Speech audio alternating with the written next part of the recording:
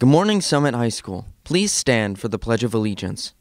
I pledge allegiance to the flag of the United States of America and to the republic for which it stands, one nation, under God, indivisible, with liberty and justice for all. And now, here are your morning announcements.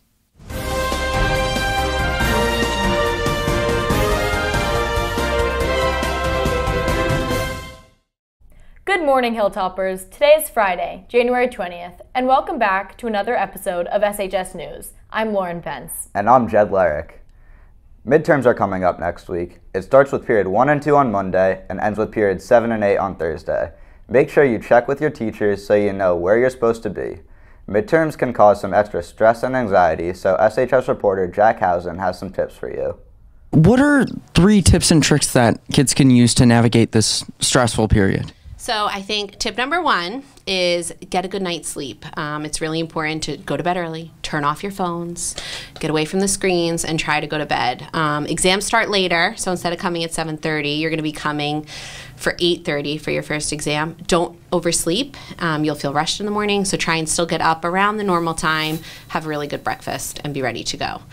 Tip number 2 would be find time to get outside. Yes, it's winter, but getting outside is proven to help reduce stress. If you can exercise outside, you get double the benefits. And then I guess a tip for during exams would be if you're feeling overwhelmed or really like you're stuck, you don't know what the answer is, pause. Skip around, try to find a few places where you do feel confident. Take a walk if you need to, and then come back to it. And remember, it's just one small piece of the bigger puzzle, and just try your best. Thank you so much. You're welcome. Good luck, everybody. You're all going to do great. Now it's time to check in with Matt Matthews for the weather. How's it looking out there, Matt? Thanks, Lauren. Today, it is snowing. In Colorado, in Summit, it's raining. Back to you, Lauren.